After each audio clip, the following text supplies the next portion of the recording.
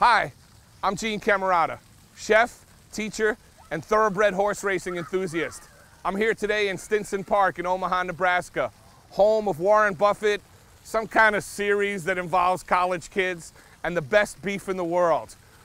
This is the former site of Ak-Sar-Ben racetrack from 1920 to 1995. Ak-Sar-Ben, Nebraska spelled backwards. There was a vibrant racetrack and grandstand that regularly enjoyed top 10 national attendance averages. The act saw record-setting $3.5 million betting days, a coliseum that hosted minor league basketball and hockey teams, concerts from Sinatra to Nirvana, bull riding, world-class boxing, and in 1975, those in attendance saw a tornado race across the sky and almost totally destroy the house that my wife and family and I live in now. I talked to a lot of old-timers in Omaha about the good old days at Ak-Sar-Ben, and the names of two horses constantly come up. It is impossible to say the words favorite and Ak-Sar-Ben in the same sentence and not have Who Doctor Who be the subject. The Doctor, a Nebraska-bred horse, totaled a lifetime record of 33 wins, 16 seconds, and 5/3 in 64 career starts. 18 stakes wins at Ak-Sar-Ben alone, and in 1988, a 31.5 length match racing dominance highlighted a career that had fans chanting "Who, Who" from the grandstands every time Who Doctor Who was in the house. Omaha was born and raised in Kentucky and won the 1935 Triple Crown.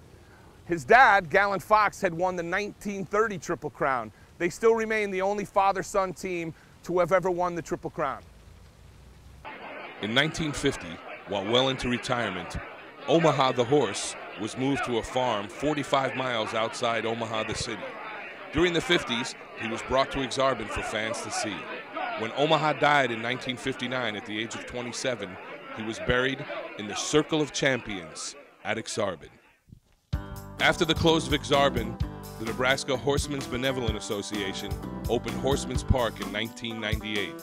Horsemens is a simulcast facility with up to 3,000 seats and over 700 TVs hosting coast-to-coast live simulcast racing 364 days a year. I'm here outside of Horsemens Park. We're getting ready for the live meet, which starts tonight. Horsemens Park is a 5/8 of a mile bull ring oval as compared to a larger track. A lot of good racing, a lot of good people. Let's get to that, and you know what? I think we should go back in the stables and see if we can run into anybody we know.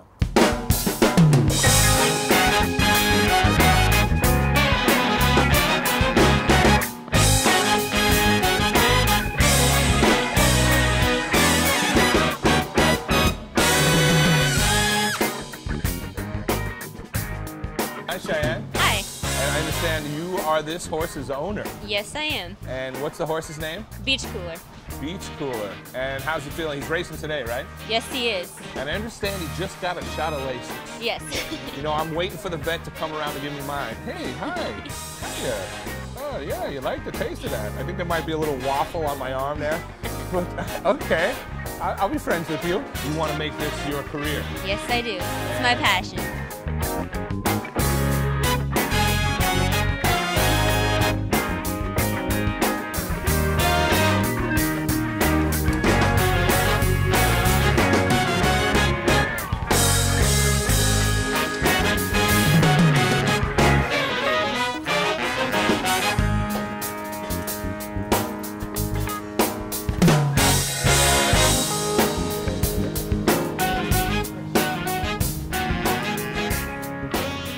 At an event like this, sometimes with a state fair kind of atmosphere, they have things like ostrich races. As you notice, these ostriches are getting a little nervous because they know not only have I prepared ostrich, but it has been kind of tasty. I don't really have any ostrich handicapping tips, but if you're gonna cook it, you wanna cook it long and slow to tenderize it.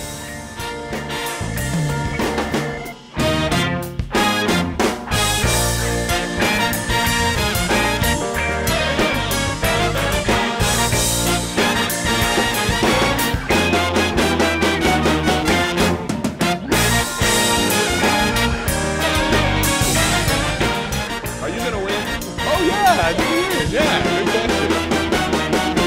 question.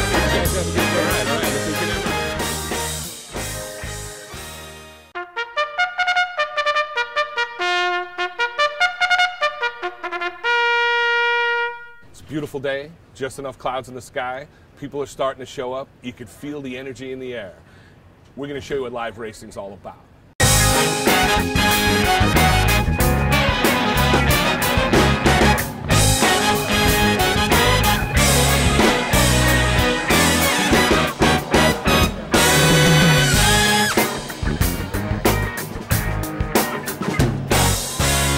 Some people like to wait until the last minute to bet the races, to see what happens with the odds.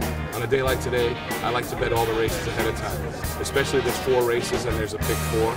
I want to be in on that pick 4. So in this first race, I have a bunch of things going, but the 1, 4, 8, any one of those horses would be extremely beneficial to all of us.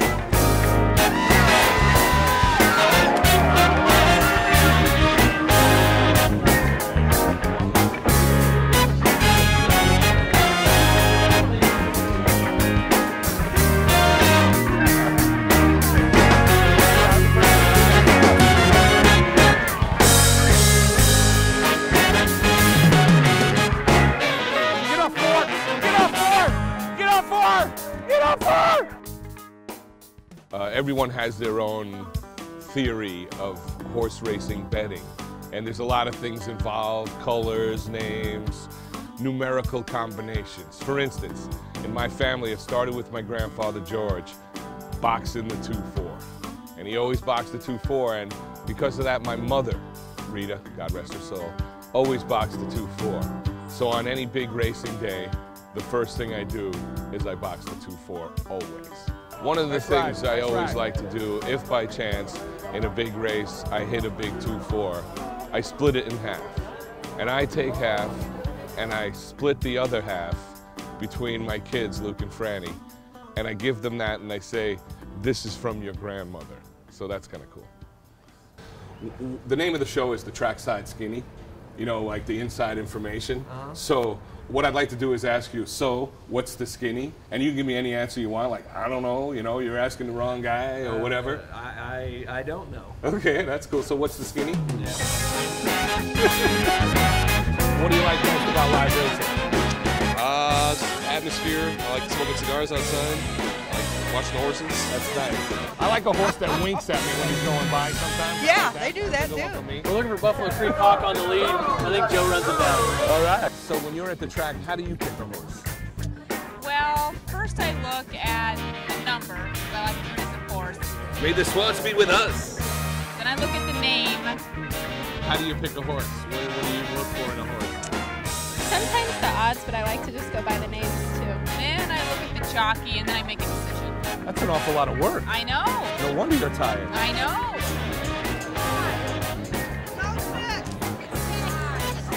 Okay, so this is someone that might know the inside skinny, but she can't tell us. Okay? Well, I don't study on them. I'll be running his horses. And ours is all names. What do you like most about live racing? Everything. The people. I'm a people watcher. I love the horses. Jay, did you bet this race? How do you pick a horse? It's all about the number of the name for me. Number or the name? My mom always boxed the 2-4, so I always box the 2-4. Always. I'm 3-4 too. You're at 3-4, I'm 2-4, you guys are 3-4. Oh, so maybe we should just box the 2-3-4. Yeah. Let's try that. Oh, what's the inside skinny? On the track? Just in general. Well, horse racing's still alive and well in Nebraska. I like the gray ones. Okay, so there's some really nice women living out here, like the one behind me. But I kind of like a mom too. Good to be king. Owned by John Harris, who works for out in California. Very important question. So what's the skinny? Skinny is to come out and have fun and bet horses. All right? And the pool beer. All right, that's the skinny. Thank you very much, that was perfect. That was great.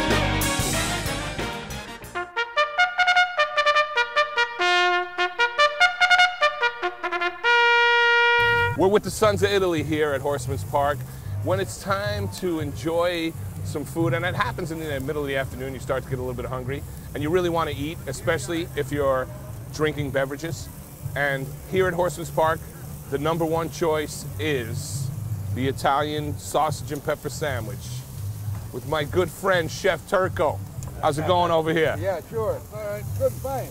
It's a beautiful thing you got going here. It smells good.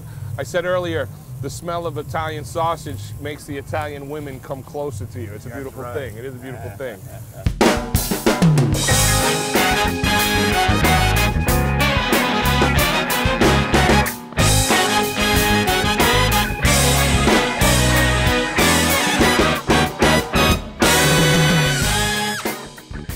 Okay, we're here with Butch Turco from the Sons of Italy. He has provided us with these sandwiches. I must say we did pay because it's for a good cause, obviously, but it's a beautiful sandwich. I will tell you, I did make the guy put a little extra peppers. I was like, come on, it's for TV. So he put some extra peppers. I'll try anything, I don't care. Butch, how you feeling today? Feeling great. You got a son who's a trainer. Yes, sir. His name is Chuck. He's doing very well in this part of the world. You know, I know you love the kid and he loves you, but do you ever bet against him? Oh, yeah, why not? You can't bet his horses all the time. Well, and I think, too, you know, if I had a kid who was a trainer, I might consider myself like the kiss of death, so I might stay away from his horses. That happens sometimes. That's why I don't bet them. Tell us a little bit about the Sons of Italy. Well, we're a non-profit making organization, Italian ethnic organization. We do a lot of charitable work throughout the city. We give the Catholic high schools, Creighton Prep, Duchenne, St. Mary's. Thursday nights you do spaghetti, a bunch of people come for that? Thursday days and Friday nights. Thursday days, Friday nights, sorry. So you are in touch with a lot of people here. Can you tell us what is the Inside Skinny? I know my son's got a horse in the first race tomorrow. Tomorrow, and you like that one? Yeah. Good, okay. Tomorrow, we'll talk about that a little later. We want to thank you so much for joining us. I'm glad to talk to you. You're a pleasure to be around. Goomba. All right.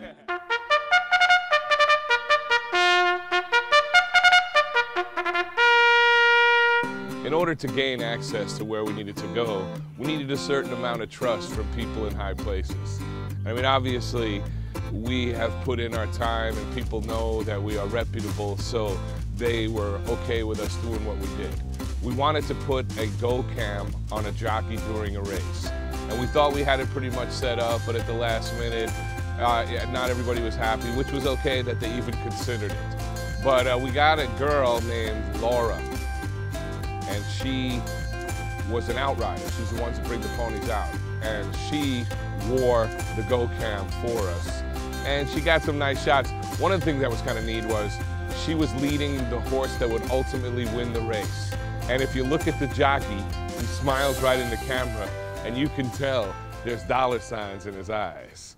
Okay, we're here, and we are with Laura Kimling, and she is a, what do you call yourself? We are called pony escort, basically. You escort the horses out onto the track? Exactly. And you ever have one like totally get out of hand? Quite often, yes. But they know who's boss? Well, sometimes you hope they do.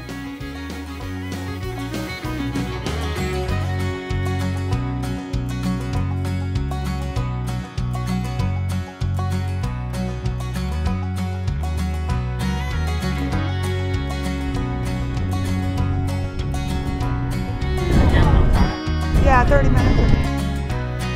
Right as I was coming over.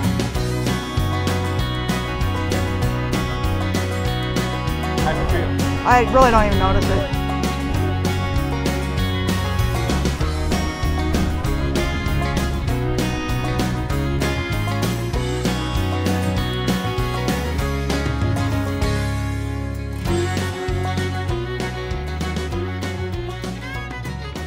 I heard your dad is in the Nebraska Horse Racing Hall of Fame. Yes, he is. So he was a trainer? Yep. Great. My uncle was a breeder, and we also have 2 horses that were in there. Emma Devil and Roman Zipper. And how long have you been doing this? My entire life. About, well, I wasn't exactly born in a barn, but raised in one, I'll put it that way. Okay. Yeah. My whole life. Good for you. I was born on the streets and raised there. So I understand you're going to wear the camera for us today? Yes, I am. And we really appreciate it. This could be some groundbreaking stuff. We appreciate you helping us out. No problem. I think it's going to be pretty cool. Well, it's a pleasure to meet you. It's great to meet you guys. Stay safe out there. We'll try. All right.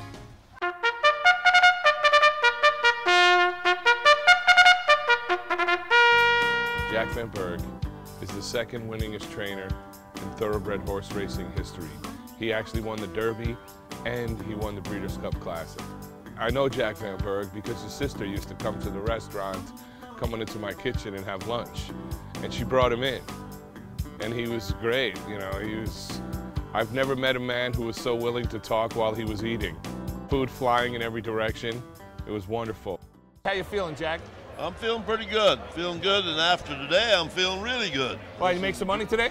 No, I didn't even bet on one, but I've been signing books, and I've seen people that I haven't seen for many years, and there's nobody better than the people of Omaha, Nebraska, and the state of Nebraska and Iowa. That's right. They're the greatest people you ever seen, and it's just a blessing to be around them. That is right, and it's nice to have you here, and I know you got a book here. Why don't you tell us a little bit about the book? Well, I had people approach me and want to write a book. I never felt comfortable with them, and Chris Katulak's from Omaha here. I seen an article he wrote one day, and I really was impressed by his writing, and he had never wrote a book before, but I approached him, and he said, give me about 10 days to think it over, and I'll let you know. And he come in 10 days and said, Jack, I'll go ahead and write the book. And we started on it. This June, it'll be 3 years since he worked on it.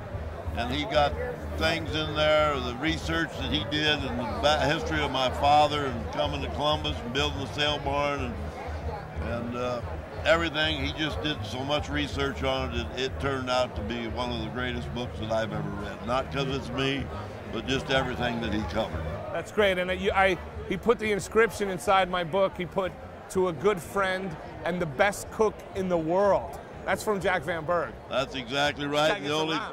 The only thing I'm really ticked off about Omaha is you closed your restaurant up. That's all. Because I look forward to coming here and eating at your place every time. I'll tell you that. What, you know, you get in touch with me, I'll come to your house and cook for you, all right? I'm going to do that. Once, if I ever have a party wherever I build my next farm, you're going to be there, I can tell you that. Where do you live now, Jack?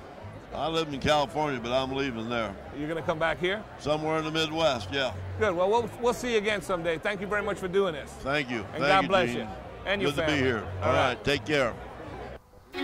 So, the live racing in Omaha, Nebraska has come to an end. And sadly, so has our first installment of the Trackside Skinny. We lost a little money, we got a little bit of a tan, and we had a whole lot of fun. We hope you'll join us next time. We don't know where we'll be, but we hope you'll be there with us.